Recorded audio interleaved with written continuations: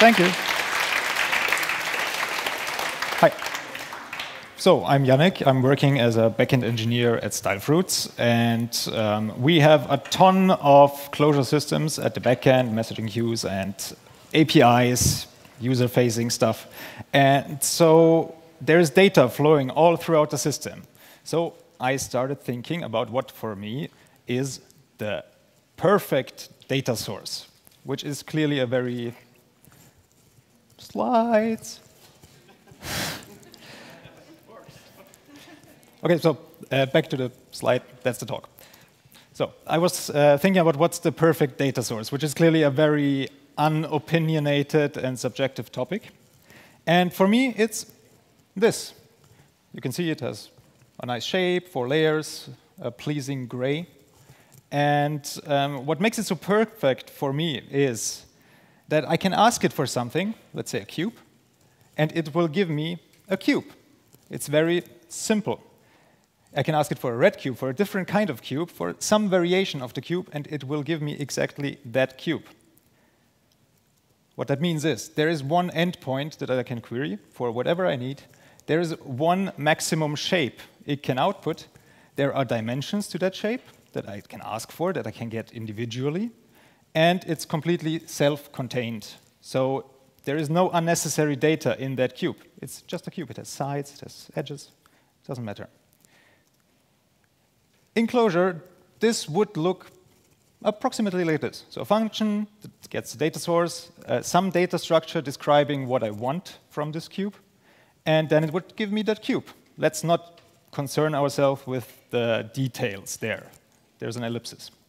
If I wanted to use this data source, I would start from a view that describes what I want to present. I would build a query describing what cube I need. I would fetch it, I would transform it, and eventually display it. This doesn't really work in reality because it doesn't exist. I mean, in simple cases, sure, but more likely you have a federation of those perfect data sources. You have one that gives you a house, users, cars, tiny robots. And the basic principles still hold. So there's one endpoint, but this time per shape. They all have different queryable dimensions that I can ask for. So I can have a house with roof, without roof, flat roof, don't care. And all the results are still self-contained. There is no unnecessary data. But there is multiple of those entities. So I would have multiple of those wonderfully simple functions that would give me houses, people, and so on and so on. Using those is still relatively simple. I would start with my view again. I would build a query for the houses, and I would build a query for the people. I would query them, and then I would bring everything together to present it to the user. Looks nice, but I forgot a slide. There is, obviously, if you look at that, you can see that those are completely independent, and that makes them very nicely parallelizable. So you could use futures, you could use, I don't know, thread pools, whatever floats your thread. And in the end, you bring everything together again. What happens is that's still not very realistic. In reality, they are not that self-contained. There are references between different entities. For example, we have a house. In that house, there live people. People, they have a registered address pointing back at the house. They might own a car. The car itself might also be registered at a house. So everything for perfect data sources from before, it still holds, but now there are explicit dependencies between those things. And this is what we encounter most of the time, for example, in linked data, REST APIs, whatever. And you have a document for an entity, and it points at other documents somewhere. Also true for relational databases with foreign key constraints, stuff like that. Working with that data is a bit more tedious, because, again, you will start with a view. You will get some object, for example, a series of people based on a view. This is the top 2 lines. And since they own cars and you want to display which cars they own, you fetch the car references that are contained within the person record. You build a query out of that, and then you fetch the cars. And in the end, you have to bring it all together again. So you have to attach the cars to the people, take the result, transform it for your view. The problem with that is you have to know where the references are to find them. Then once you have the references, you have to know where to query the actual documents that are referenced by those references. More stuff includes, you have to know which order to fetch those elements in. Maybe it matters, maybe there is an optimal order that you can use. You still have to think about, can I parallelize things? Maybe there are independent entities, maybe there aren't. And then there is other stuff like, if I have the same entity type on different levels in my tree, maybe I can just fetch them all together instead of first fetching it up there and then fetching it down there again. We can add another level here. For example, the cars, as I mentioned, are registered at some address. So we might want to find that address. Now, we have a series of cars. We extract the address, the house references from those cars. People also have addresses. We might want to show that too. So in the same turn, we fetch the addresses from those people. We build a new house address subquery. We fetch it. Then we have to attach it. If you look on the bottom two lines, we have to attach it to each entity individually. And then we have to attach the cars that now have addresses back to the people. We transform everything nicely for the view, and we shove it in the user's face. You can add more layers there, and there might also be a requirement for different variations of the same type being presented. Maybe from the cars, you only want the city. Maybe from the car address. From the person address, you maybe want the city, the zip code, the, I don't know, level of the house they're living in. And so you might have to split this whole process up. So now you're fetching people house references and car house references individually. You're building queries that are individual. You are performing the fetches. You're bringing everything back together. And obviously, you notice that this is the perfect opportunity to optimize. So you add more complexity by adding features, parallelism. Now, I want you to think about adding another layer of data fetches to this. If you're not crying, you haven't thought about it enough. And the sad thing is, all we're trying to do is we start out with very simple, what I call perfect data sources, which is these fetch houses and fetch cars and whatnot. And we're trying to build up another perfect data source. If you look at the signature of fetch view data, it just gets a compound data source and a description of the view, and it's supposed to spit out whatever I need there. So why is this so hard? Why do we have to think about things that we don't really want to think about? For example, reference, locations, and format. We have to know where exactly references are, I already mentioned that, and we have to also know what the information contained in those references actually means. There's an implicit contract of if I have an ID in this field nested here, I have to query this endpoint to get the actual data. It gets easier with some linked data concept where you have hrefs and actual URIs or URLs pointing at things, and you could know, okay, I can get this and I can just fetch it again. But you still have to know this. Then there's other things like fetching order and parallelism. There is an optimal way to do this. You want to achieve this optimal way, but sometimes this means you have to do a lot of thinking, a lot of writing, and the code might not look very nice. Then there's stuff that you haven't even thought about, probably. For example, redundant fetches. If you fetched already the Lamborghini somewhere, and it pops up again as a reference somewhere, you don't have to fetch it again. You already have this data somewhere, but you might still fetch it because you haven't thought about this. And the other thing is, what if the Lamborghini changed between the first fetch and the second fetch? Now you have the same thing in two different locations in your tree, but it looks completely different, or marginally different, probably. Along comes Haxl, and Haxl is a Haskell library, and it claims to simplify access to remote data such as databases or web-based services.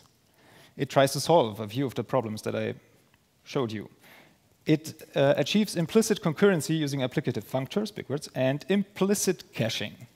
What that means, simpler, is instead of writing fetch this, transform this, bring it together here, do another fetch, and so on, you build up an abstract tree, an abstract description of your data fetching and transformation processes. And this allows Haxl to actually analyze your goal and to make decisions for you that would improve overall optimal data fetching order, parallelism, and so on. It, for example, could mean you want to fetch the common friends of two people's friends. You would first fetch the friends of one, friends of the other. You would bring them together and fetch their friends as a set again, and then you build the intersection of that, and you get the result. Now, instead of doing that, as I mentioned, by hand, and doing each step, you just describe it. In the end, you have a tree. And Haxl will realize that every time you are calling mapM, which is basically mapping over the results, doing things, or applying a function to two different subtrees, you can parallelize. And you have the opportunity to improve the overall performance of the thing. Because as you see, you can fetch the friends of ID1 and the friends of ID2. I hope you also can follow my explanation over here. You can fetch them in parallel. Then you can fetch all the friends of those friends, again, completely in parallel. But Haxl will do this for you without you actually having to think about it. Now, I'm even more sorry. This is what it would look like-ish. You would declare a type friend request and a data source that's able to handle those friend requests. And in the end, you would write code that just operates using those friend requests. So for example, common friends of friends would look like this, which is just the textual representation of the tree I showed you. And it fetches the friends, fetches more friends, and it creates the intersection of that. Now, if you call this function, nothing will happen. You will just have a description of what you're about to do, or what you're trying to do. To actually convert this or transfer this into the real world, you would call run Haxl, which is a function by Haxl which executes your abstract description of I/O. And in the process, parallelizes all the things it can parallelize, and batches all the things it can batch, and caches all the intermediate results, so you don't have to fetch them again once the opportunity arises. We have a similar thing in Clojure land. It's called Muse, and there's a fork of it called Urania. And it's basically a port of Haxl's concept with slight difference into Clojure. And it says, their PR department says that it's a Clojure library that works hard to make your relationship with remote data simple and enjoyable. What it does is really basically porting Haxl. It implements functors. It leverages protocols and records to declare data sources. And this leads to very elegant code, as we might see. And it uses core async channels for concurrency, but it's just a design choice. You don't really have to. And data sources in Muse are declared as records. You just describe a friends of record, giving it a field, parameters basically, for example, ID, and you implement this data source protocol saying, if I want to fetch friends of ID, do the following. In this case, fetch the friend IDs, make a set. Here is a difference between the Haxl thing and the Clojure thing. Because in Haxl, data sources fulfill requests. So the data source is the operating part. It gets request description and it executes them. In Muse, the request knows it has to query a data source. So in one case, data source gets request. In the other case, the request gets the data source and then knows what to do with it. There are facilities for composition. For example, to just count the friends of a person, you would call fmap and count on this, or to do the intersection as that we already saw. There's a bind there. So if you want to create another description of data fetching out of an already performed fetch, you would do something like this. So you would get the friends, look at the first friend, and get their friends. And the final one, which is obviously called traverse, would just do the same thing, but over a sequence. So you could get the friends of someone, traverse over it, and for each one, fetch more friends, do something with the results. This leads to the good of Muse, which is it's, again, very declarative. You just write code as you would imperatively, but under the hood, you get an abstract description that can be optimized, statically analyzed even, and you just pass it to the run function, which just transfers it into the real world by actually executing it. You might now think, but this could be very inefficient, because for friends of friends, doing one request for every friend, this might just explode. So Muse offers ways of batching things. You can implement a batch source protocol that just gets all the users, takes them, and can then produce results for all things at once. But there's also a downside to the whole thing, which is code like this, which does a very simple thing. It performs one fetch, a user by name, and then it tries to do another fetch and attach it to the previous result. So in this case, you would fetch the user by name, it looks up the ID in the user, it declares, OK, now fetch me the friends of that user, and afterwards it tries to assoc it back into the user. Looking at that, it's really hard to grasp the resulting shape of this data fetch operation. It will be just a hash map containing user data plus the key friends. But it's really hard to see that, which I don't like about the Muse thing. Then there's Urania. It's just a fork of Muse. I will be very quick with this. Make some design decisions, like using promises instead of core async channels. It renames some functions because apparently map is better than fmap and mapcut is better than flatmap. And it allows passing of an environment to the fetch function, which, if you noticed, previously in Muse, there's no such thing like environment, so all the things you need to perform your things, all the dependencies, they have to be declared globally or in some dynamic binding or declared explicitly as fields in the records. But we can take Muse and we can check how we fared in our checklist here. So, for example, soundness, which was if I fetched the same thing twice and it changed in between, is this still a problem? It's not. Muse will cache things just like Haxl, and it will make sure if you fetch the same thing, you get the same result. Redundant fetches, same thing.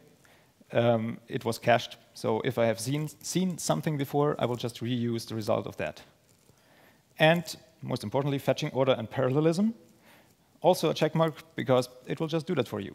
You don't have to think about parallelism. You're writing code as if you're fetching stuff sequentially, in the worst possible way, maybe even, and it will just bring stuff together as well as it can, and optimize it for you. But reference locations and the format, these are still a problem.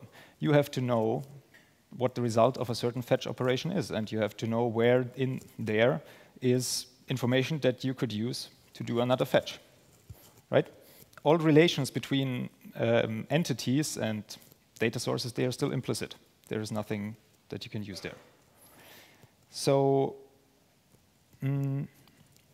along comes something that people sitting here have heard in the previous talk, GraphQL. GraphQL is a query language, and it says you should describe your data, you should ask for what exactly you want, and you will get predictable results. What it means is you can write queries like this, saying, oh, I want the common friends of ID1 and ID2. Of that result, I want the following fields: name, address, and of the address, I want the city. You basically query by example, more or less, because your query already has the shape of your result. So executing this will give you something like this. You have the common friends field on top. You have elements that contain name and address, and every address consists exactly of the city. If you, for some reason, need deeper levels, you just specify it in the query. So to get the friends of the friends of the friends and their names, you would do something like this and get a predictable result. What this means is there is no implicit dependencies between those, because you have to describe the data anyways, the data model you have. So you know the user has friends, and you don't have to know where to fetch those friends. You know the user that you can query. He or she, they have friends, and it will be located under the friends key. There will be person object maybe, and they themselves could have friends, and so on and so on. And this removes all these things about having to know where stuff is and what to do with information extracted from your thing. You just get a big blob of exactly what you want. So Muse was presented at Clojure 2013, 14, I don't know. And that was the same Clojure that David Nolan gave a talk about Omnext and introduced the world, or the Clojure community, I guess, to GraphQL and the related concepts. And from that moment on, I think the medical term is nerd-sniped, because I thought, well, we could use the Muse thing to build up rich trees, and we could use GraphQL to query those trees, just cutting off the parts we don't want. So I explored this idea with Claro, which is a library that apparently, according to my PR department, allows you to streamline your data access, providing powerful optimizations and abstractions along the way. And it is built upon one simple idea, which is any data structure is a data source. It might just produce the same data all over again. Integer 1 would produce the integer 1. But it means you can write stuff like that. Just saying, OK, I want to have friends 1 and friends 2 keys, and they're all friends of something. And the result will be the resolved version of that. You don't have to do fetch friends of 1 and friends of 2 and then bring it together again. Which would be something like this in Muse. The other idea is that data sources, they can just produce more data sources, which is a very natural thing to do, because that's how we think about things. Things are related to other things. Entities are related to other things. So in Claro, you can just say, OK, fetch the user and then assoc the friends key in there, and the friends key is friends of that specific user. And that's where it belongs. The entity itself, it knows best what relations it has. And why would I have to know that?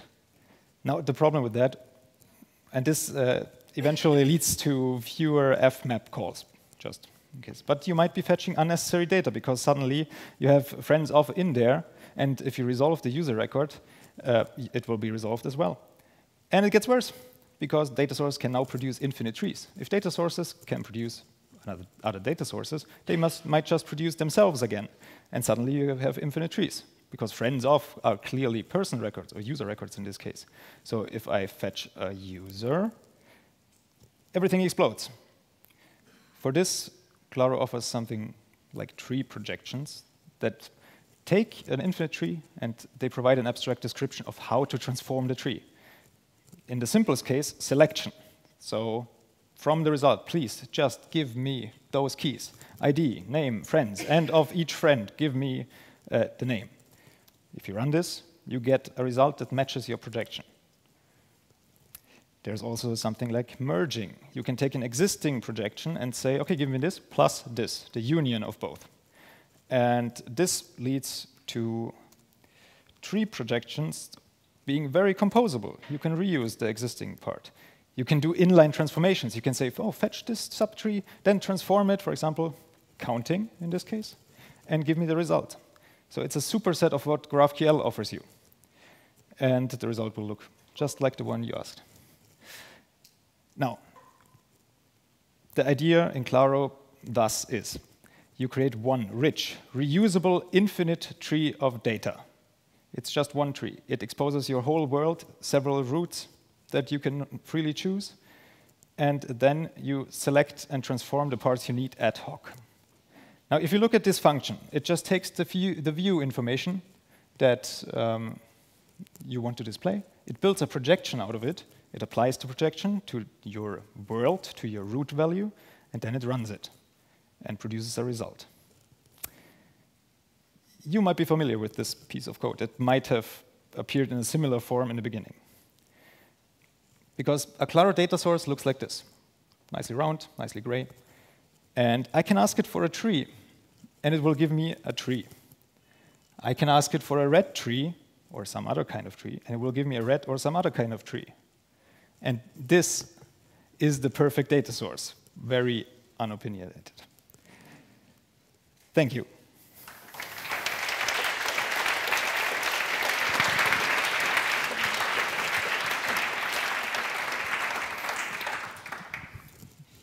Any questions?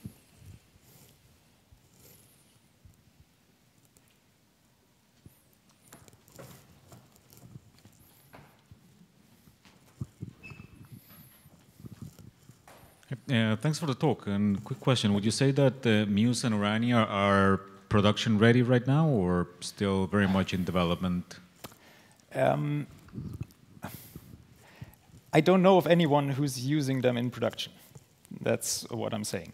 I can only give you information about the Claro thingy, because we have been using that in production now for a few months, and are working on a bigger project, also GraphQL based, on that Claro thing, and it seems to be working okay, but I don't want to give any strong promises there either.